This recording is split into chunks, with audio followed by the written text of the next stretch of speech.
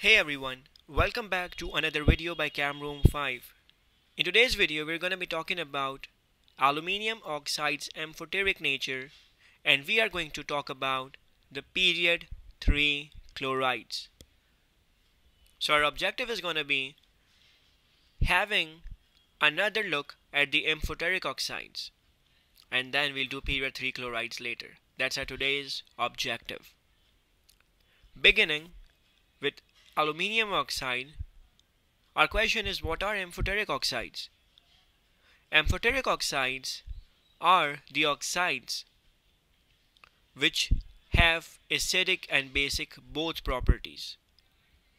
So these oxides are the ones that react with acids and bases both. When they react with acids, they behave like a base, and when they react with bases, they behave like acids. Like here, aluminium oxide is reacting with hydrochloric acid to produce aluminium chloride and water. Here aluminium oxide is behaving like a base because it is neutralizing the hydrochloric acid. When we balance this equation, we get to know that we're going to get 2 moles of aluminium chloride. Aluminium chloride is a salt, and obviously our aluminium oxide was behaving like a base here, which is like typical of many metal oxides. But when we react aluminium oxide with concentrated sodium hydroxide, we get another salt known as sodium aluminate. Sodium aluminate has a chemical formula of NaAlO2. When we balance this equation, we get 2 moles of sodium aluminate for every 1 mole of aluminium oxide. So sodium aluminate is produced when aluminium oxide behaves like an acid, neutralizing an alkali.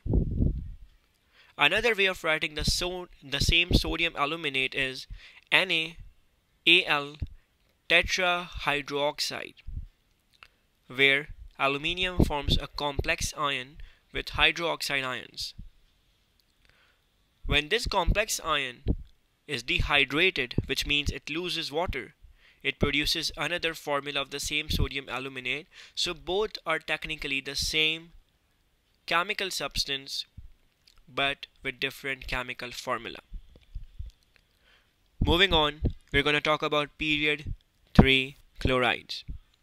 We have the same image of our period 3 over here with the oxidation states. Let's write the chemical formula of their chlorides using the oxidation states. So sodium chloride, magnesium chloride, then we have aluminium chloride, silicon tetrachloride, we have phosphorus 3 chloride and phosphorus 5 chloride depending on the oxidation state of phosphorus, and then we have sulfur dichloride.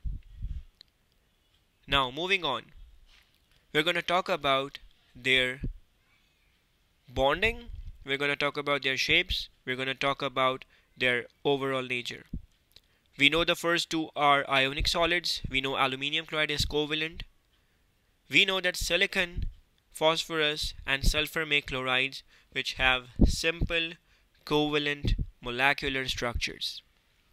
Let's study it and let's see how the structures are different from each other.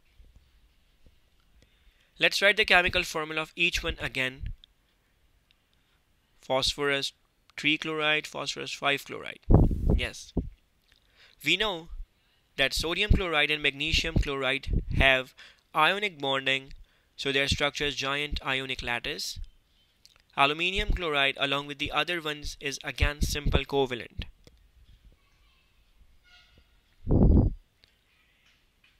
The first two have giant ionic lattice.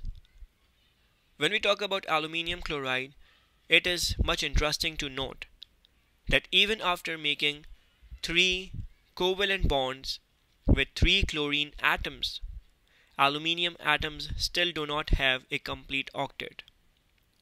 We can see the lone pairs of the chlorine with a blue pen, and now we can see aluminium still needs 2 electrons to complete the shell.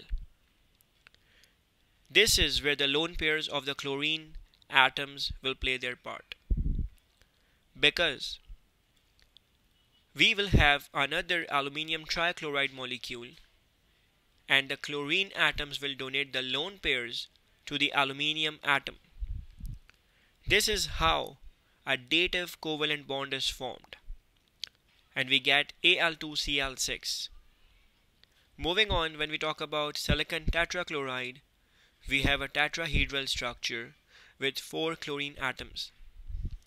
For phosphorus 3 chloride, we have 3 chlorine atoms around the central phosphorus atom. One lone pair will cause all the atoms to have 107-degree angle. And for phosphorus 5 chloride, we will have 5 chlorine atoms across the central phosphorus atom.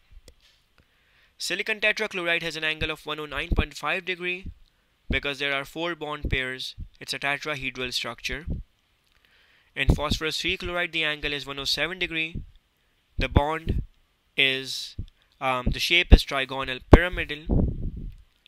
And when we talk about the phosphorus 5 chloride, we will have 120 degree and 90 degree. The shape will be known as trigonal bipyramid.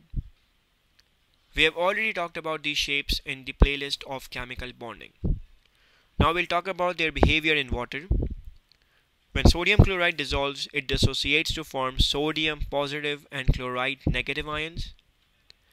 It's a neutral salt, so the salt dissolves properly and we get a pH 7 solution. When we talk about magnesium chloride, we get magnesium ions and 2 chloride ions dissolving in water. But the magnesium ions will form a complex with water molecules from the solvent. Magnesium ions will form a complex by receiving lone pairs from the water molecules.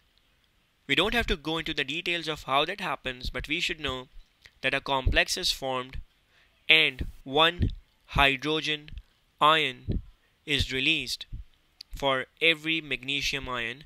That is why the solution becomes slightly acidic with a pH of almost 6.5. So magnesium chloride is not a neutral salt exactly. When aluminium chloride dissolves, it forms aluminium ions and you will get aqueous aluminium ions, and 3 chloride ions. Each aluminium ions behave in a similar way to form a complex. It will receive lone pairs from water molecules and it will form a complex ion with a positive charge and you will get hydrogen ions released. The pH in this case is going to be 3 because this complex is formed really quickly. When we talk about silicon tetrachloride, it produces silicon dioxide precipitates. But you might ask, this is silicon tetrahydroxide. Actually what happens is that silicon tetrahydroxide is formed, but it immediately forms white precipitates of silicon dioxide. And you can see HCl is also produced, so you will see white fumes. White fumes for the HCl will be seen. An acidic solution will be produced because the HCl also dissolves in water, and white precipitates of silicon dioxide will be produced. The pH is going to be 2 in this particular case. When phosphorus trichloride dissolves in water, you get again hydrochloric acid. The fumes of HCl will be produced. Let me recorrect the formula. H3PO3. This is also known as phosphoric 3 acid. Why is it called 3? Because the oxidation number of phosphorus is 3 here. You will again see the fumes of HCl here and also with phosphorus 5 chloride with H3PO4. Here the acid is known as phosphoric 5 acid. The pH will again be 2. So this is how the chlorides of the period 3 behave in water. I hope this idea is clear to us. In the next video, we'll be talking more about some past papers. Stay tuned guys. Thanks.